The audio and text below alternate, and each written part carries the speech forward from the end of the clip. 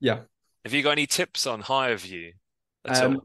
I think high views was probably the part of the application process that I found the hardest, because I think with your tests and your assessment centers and interviews, you can prepare for them fairly well. But I found with high views, there's always one or two questions that do end up catching you off guard.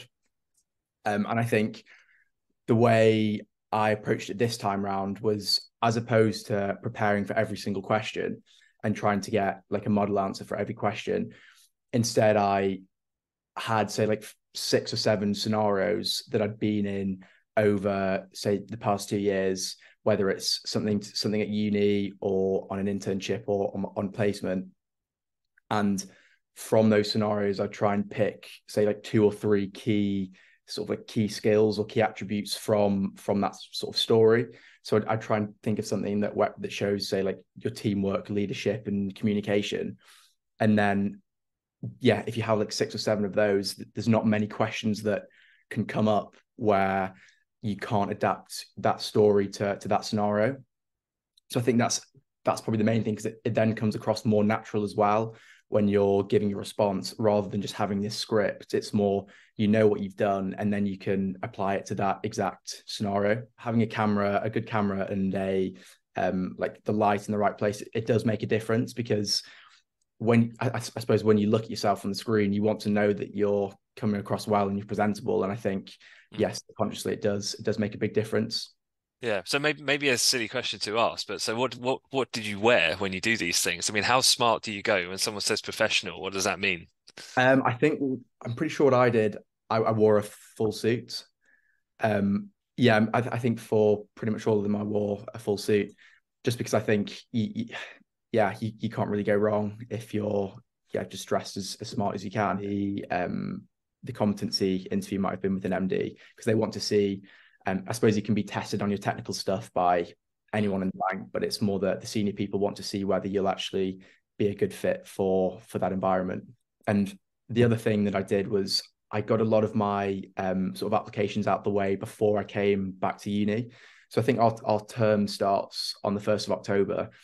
So I knew before I got back, I wanted to get as many applications out as possible, and had gone through most of the stages. Obviously interviews and assessment centers come later on, but I wanted to get the bulk of it out the way. And I think as well, when you go back to uni, you've got so much going on. You've got your degree, you play sport at uni, you want to socialize, that sort of thing. And I think the first thing that you end up sort of slacking on is your applications. Mm. That's why I think getting them done beforehand is really helpful, because you can actually spend the day and go, I'm going to do this test and this high view, and you actually put some preparation into it and do a good job of it, rather than, I think, there's people I know at uni who are, say, doing a test in the library, and it's just, you're not actually giving it a proper go. You're just doing it for the sake of it. Whereas actually, I think really focusing on it and knowing you want to do well at it and practicing it, I think it's probably better to do just in your own space. And I think what I did, which I was quite careful on this year, was only really applying to 1 or 2 divisions, because in previous years I'd have just applied to anything that came out. Whereas this year I decided, like, I know I didn't want to do investment banking. I knew I didn't want to do consulting. But I was fixed on doing sales and trading or commodities trading. So I only applied to those roles. And I think the benefit of that is that, well, firstly, you have less tests to do and you have less high views to do. So the ones you do end up doing, you can focus on more.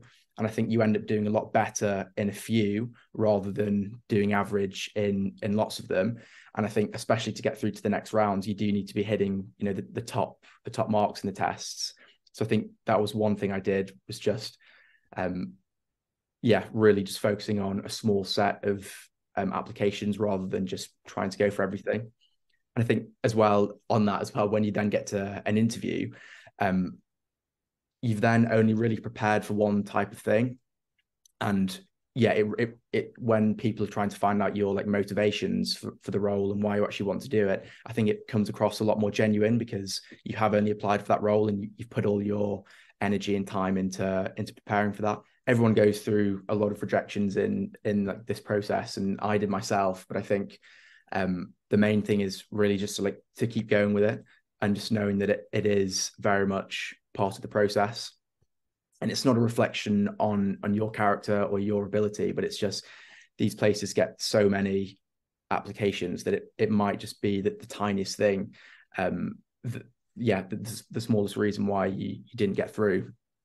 So I think you really do just have to not take it personally, and get on with it, and keep have a strategy and stick to that no matter what happens. Yeah, I think that was quite a big thing that I did this time round, was especially if I had an interview, I would I'd basically just go on LinkedIn, find people that work at the company. I'll find someone who's, say, been there for a year and is in the sort of role or division that I want to go into, and I'll just send them a message, sort of introduce myself, explain my situation, and people are usually more than happy just to send a quick message with some advice, or happy to have a quick call. But I think there were a lot of people that didn't respond, and I think, which is completely fair enough, because I know people are busy, and I think the way around that is to get started early. So if, say, 6 months ago I just started reaching out to these people and more trying to give something in return before asking for anything, and sort of building up a bit of a relationship beforehand, and then when the time comes, people are actually really willing to help because you've already built up that relationship beforehand. But I think, looking ahead is sometimes you just don't really think to do. But that's one bit of advice that I would give, is to really get started early on the networking, because just getting some advice on interviews a week before you go in, it does make a difference.